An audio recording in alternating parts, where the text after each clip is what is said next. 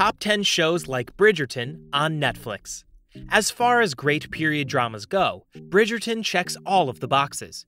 You may want to keep the party going after watching all 8 episodes of the Netflix series. The only problem is, Season 2 of Bridgerton isn't coming out for quite some time. Knowing that we've compiled a solid list of historical dramas we know you'll love to watch in the meantime. But before we start, make sure to hit that like button and subscribe to Black Slate Studios. Number 1. Vanity Fair. Born to poor parents, Becky Sharp, Reese Witherspoon, has always aspired to be a member of England's upper classes. Leaving her boarding school and best friend Amelia, Romola Garai, behind, Becky associates herself with the Crawleys, eventually falling in love with their son, Rawdon, James Purefoy. Their marriage is happy at first, but deteriorates when Rawdon's future dwindles.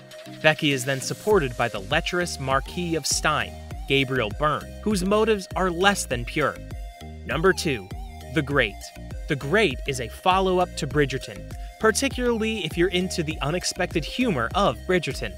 The series comes from screenwriter Tony McNamara, who previously proved that period pieces could be fun with his Oscar-nominated script for the film The Favorite, and follows a young Catherine the Great, Elle Fanning, as she's shipped to Russia to marry Peter III, Nicholas Hoult, and ultimately overthrow him and rule on her own when her fantasies of a royal good time are crushed. It is not as steamy as Bridgerton, but it is a whole lot funnier, especially Holt, who shines as the spoiled doofus bro emperor. Number 3. Dickinson. If Bridgerton was your first binge of a period piece that's been unstuffed from the rigid stuffiness of the typical old-timey drama, then Dickinson is like a direct wormhole between today's millennials and the 19th century author Emily Dickinson. Emily, played by the wonderful up-and-comer Haley Steinfeld, has aspirations to become a famous writer, while her traditional parents, Toby Huss and Jane Krakowski, prefer she settle down and be a housewife.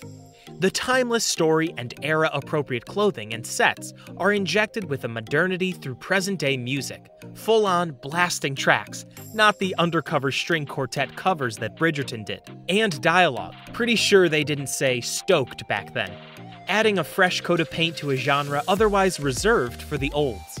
Also of extreme importance, Wiz Khalifa appears as Emily's obsession, death. Number 4. Poldark. In this film version of the British miniseries, set in the 19th century, the Poldark family is plagued by both new and old problems. Ross Poldark, John Bow, who started a family with his servant Demelza, Mel Martin, must leave his home to fight against the French. The family must also protect themselves from George, Michael Atwell, the head of the Warligan family, with whom the Poldarks have long-standing issues. Meanwhile, Clowens, Kelly Riley, must decide between 2 romantic paths. Number 5. Gentleman Jack. Another period drama about love in 1800s England, HBO's Gentleman Jack thankfully shows an alternative to the heteronormative romance and sexuality that dominates many of the other shows on this list.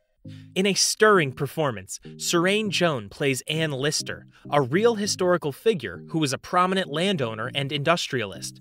She also happened to be a lesbian, and courts her fellow landowner, Anne Walker, Sophie Rundle, while recording the courtship through a series of cryptic messages that only she can decode. Number 6. Gossip Girl. In the same way that Clueless is a wholly modernized remake of Jane Austen's Emma, so too is Gossip Girl basically the mid-aughts version of Bridgerton. There's an ensemble cast of characters causing scandals and falling in love, all encircling a core family-like group of friends, and all documented by an anonymous gossip monger. Number 7. Harlots. Taking place just a few years before Bridgerton, and in a decidedly different part of London, Harlots follows a brothel owner's struggles to single-handedly provide a better life for her daughters. The series places women at the forefront, during a time in which they were all too often shunted to the sidelines, and also takes a clear-eyed and empowering view of sex work, normalizing and destigmatizing the oldest profession. Number 8.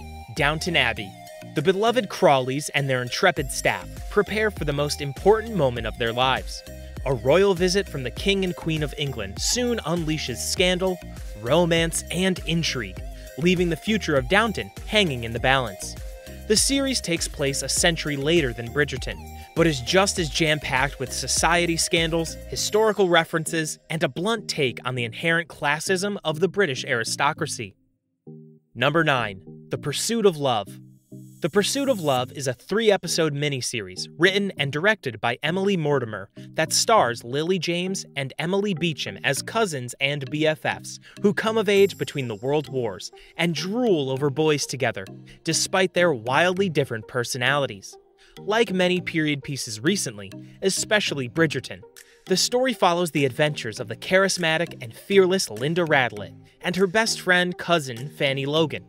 Consumed by a desire for love and marriage, they both seek out the ideal husband. Number 10. The Cook of Castamar.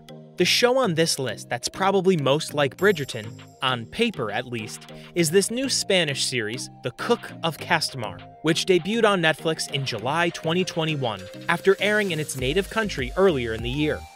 Both shows are set in the days of wigs and extravagant dresses, and both are awfully frisky, with lust the preferred hobby of its wealthy, privileged characters. Thanks for watching. I hope you'll like the video. For more such amazing videos, hit that like button and subscribe to Black Slate Studios. Also, comment down on your favorite movie or TV series.